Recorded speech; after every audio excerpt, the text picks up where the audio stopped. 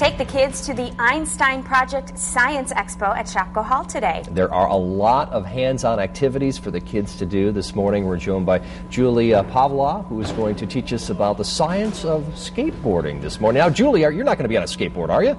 Oh, no. I'm getting a little too old for skateboarding, but it sure looks like fun, doesn't it? It would be fun to see you do it.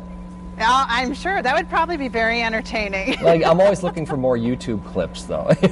Absolutely. And you know it would get there very quickly. Now, we've got here at the Science Expo. Yeah, we got the Science Expo going. We've got some kids behind you doing some great jumps right there.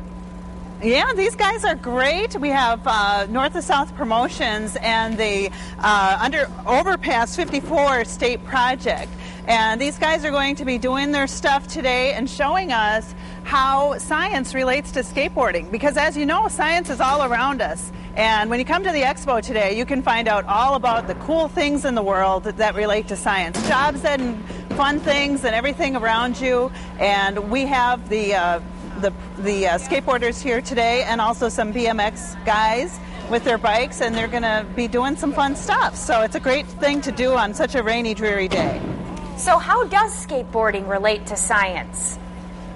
Well, we have Michael Rader here, and Michael Rader is with North to South Promotions and the project, and he's going to talk a little bit about how the science part of this is going to relate today.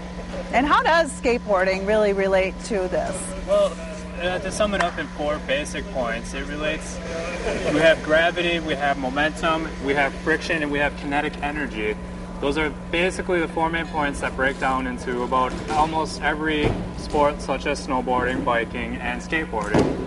And we're here today, we're basically going to explain those 4 points for everybody that comes out and watches us.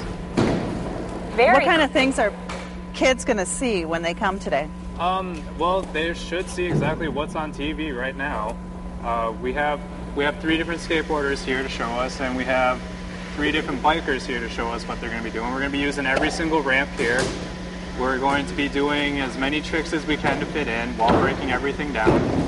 And basically, they should just be witnessing science firsthand. Very interesting stuff. Thank you so much. And Julie, I know we'll be with you guys later on this morning. What else are you going to be showing us? Well, we have all sorts of fun things today. People can do some hair-raising activities with electricity. That'll be a lot of fun. Oh, yeah. We're also going to, we're also going to have putting kids in a giant bubble, which will be kind of fun to do. They can get inside of a bubble. So if you ever wanted to see what that looked like, today's the day to do it.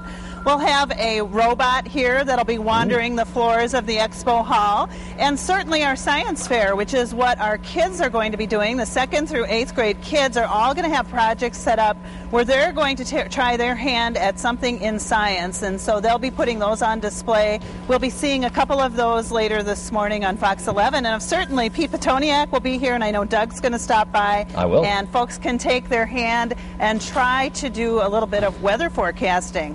Yes. It's going to be fun, I promise you. A lot of fun things. Yeah. Julie, thanks so much for joining us. Thanks again. Thank you.